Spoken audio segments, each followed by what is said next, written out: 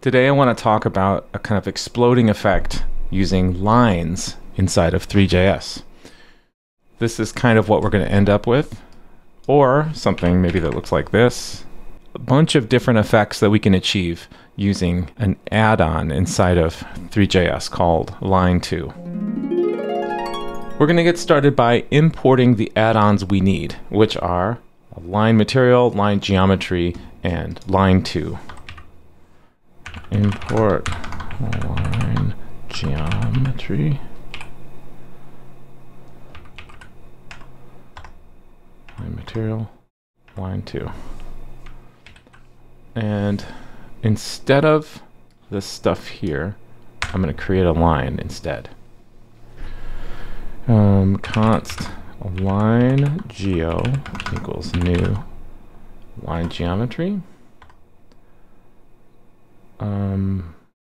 That's great. I'm going to use that. I like to break this out into a named array. Call it verts or varts. Const verts equals paste.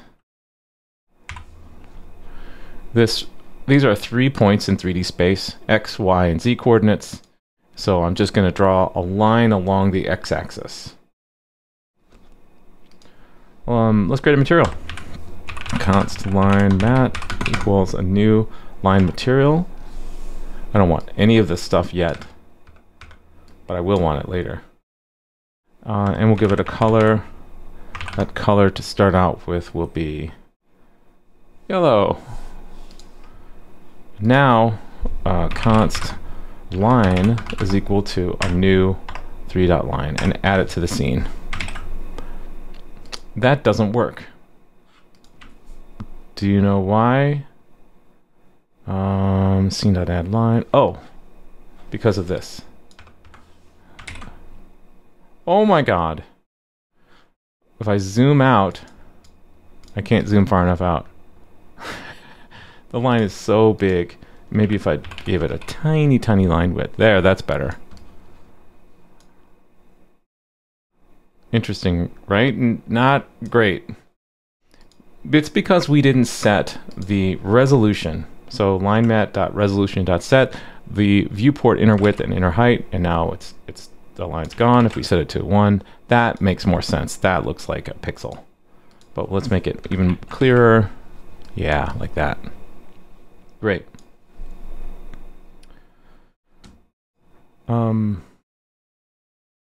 Yeah, we have a line.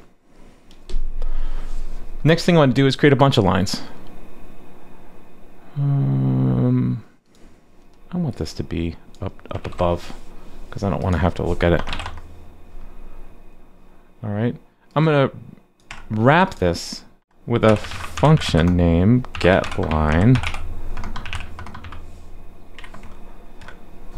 so that I can call it again and again. And here I'll return line instead of adding it.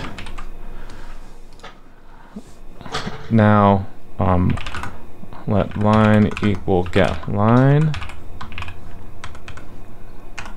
and scene.add line. There's our line again, but now we can do a bunch. Oh.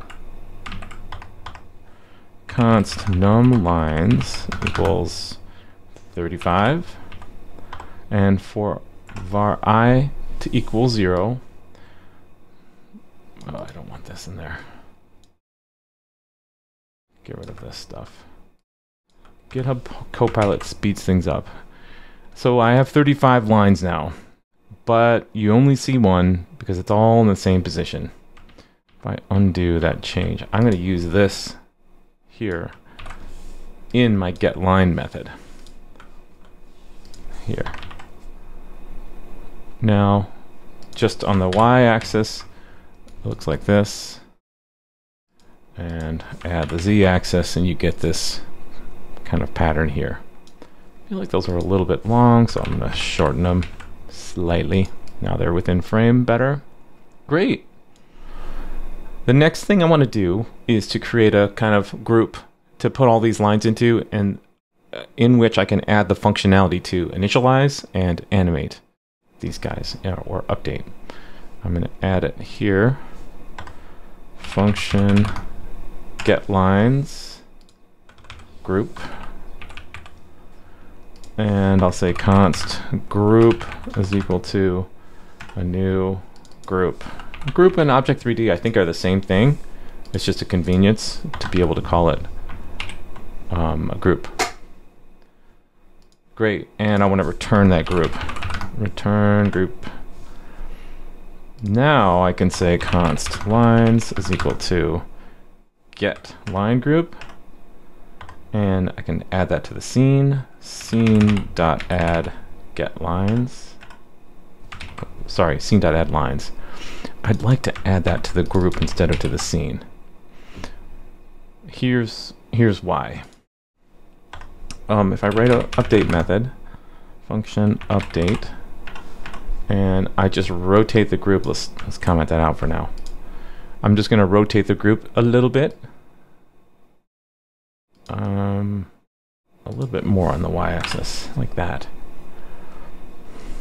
Now I can add this update method to the user data object that lives on this group. Now I can access that here, lines.userdata.update, pass in t, and I can move them all around like that, ever so gently. Let's make that plus so it goes in the other direction. It's not very obviously different, but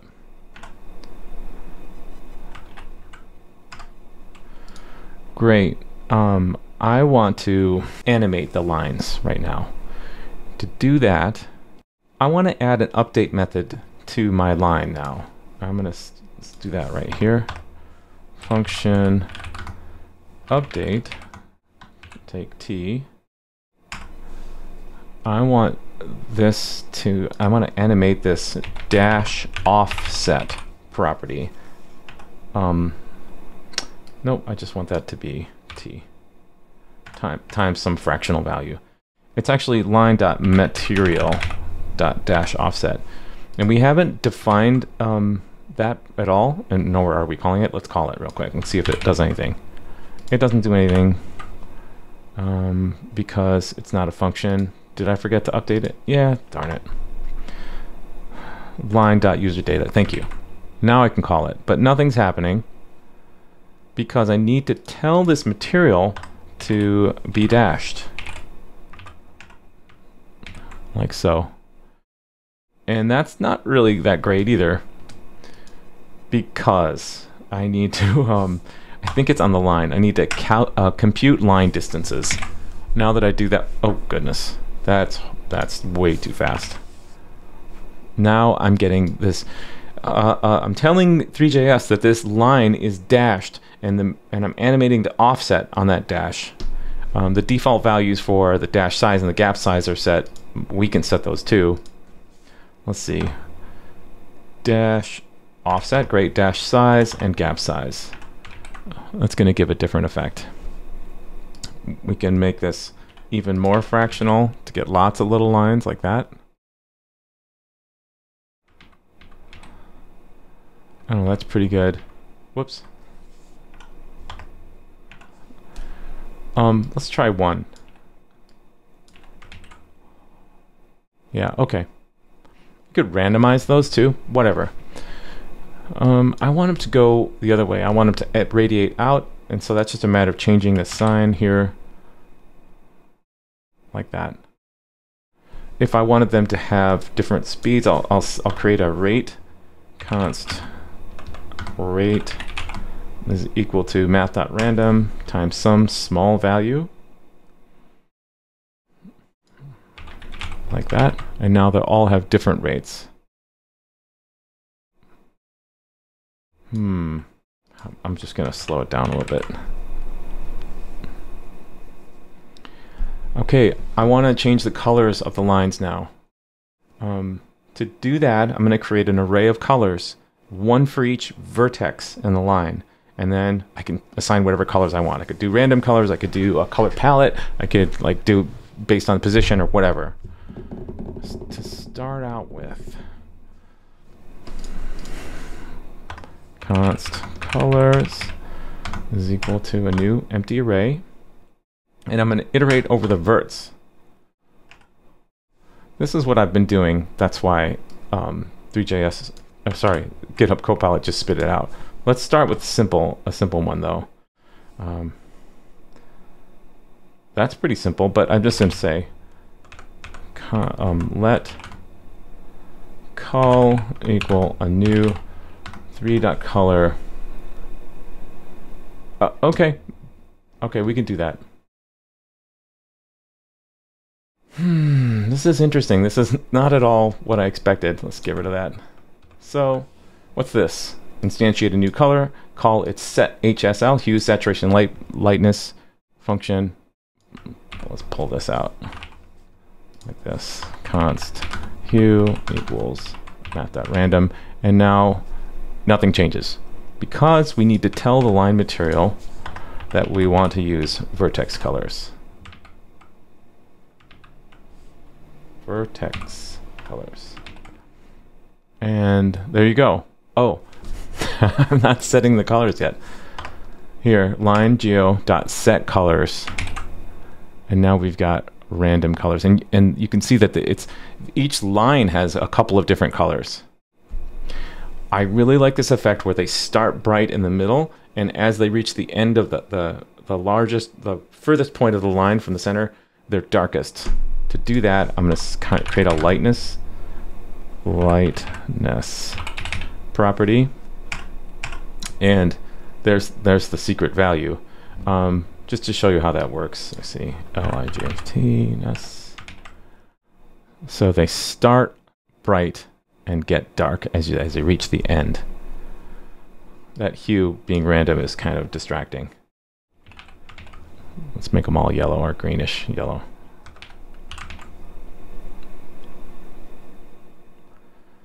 Yeah, a little bit of variation in the colors, or a lot of variation in the colors. Way too much. Let's see, how about 4-7? Blues and purples. And then we can change the background hue to like something warmer. But not that, because that looks awful. I guess red. Or 9.5. What's that look like? Oh, I liked red better. Some things to try for variation. You could use a color palette instead of just randomly assigning the hue. You could also play with the line thickness. You could turn off this dashed property, because I think it looks pretty cool without it. Oh, and increase the number of lines to 350. That's way too many. How about 150? 250. 250. Isn't that nice? What else? You could add some noise to the vertices and make them kind of wiggly. Animate these other properties, dash size and gap size. Let's see what that looks like real quick. And instead of this dash offset, I could use these guys instead. Here I'm referencing the line mat directly instead of the material property of the line. Same difference. Make it dashed again. And now we get this effect.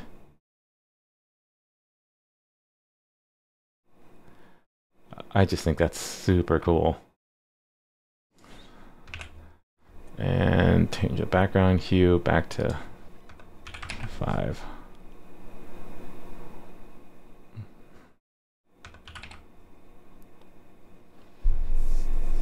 I don't love those colors.